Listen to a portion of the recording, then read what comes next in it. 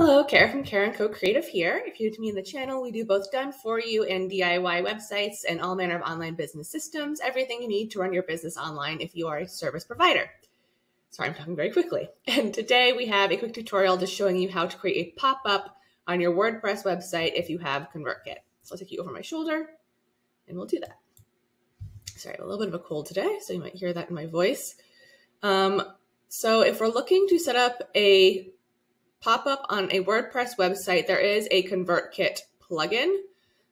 So to find that, if you don't already have it, you would go to your plugins, add new, and you would type in ConvertKit. So this is the one that we want. Don't be confused. This one has the same symbol. We want the ConvertKit email marketing. So if you did not already have this, you would hit install now and then activate. Once it's active, you will see it most easily here in your plugins list. So if you go to settings, this is where you'll connect it to your ConvertKit account.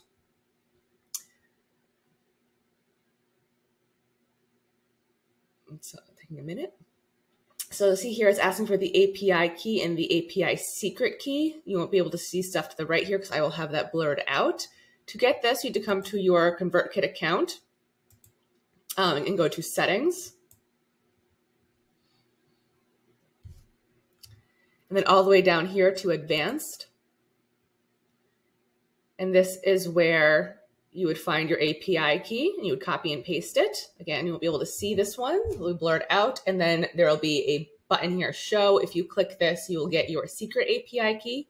You need to copy and paste that in as well because this asks for both.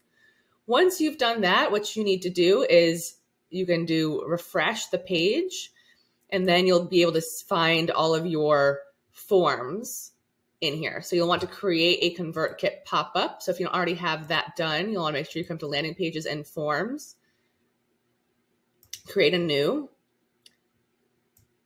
form, and you want to do the modal here because this is the pop-up version. So you'll create this form if you don't already have one styled. And then once you have that done, you might refresh your page again, and then you'll see it here. So you would select the pop-up. And I like to do posts and pages, but not products. Then you would hit Save Changes.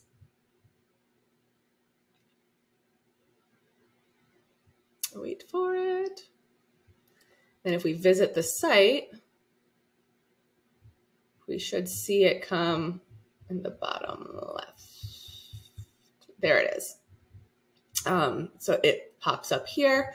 If you're not seeing it, if you are on your email list, you may need to go to an incognito window to see it pop up. To do that, you would come over here and hit new incognito window in Chrome is the easiest way to do that. And that way the fact that you are you with your email address will be hidden.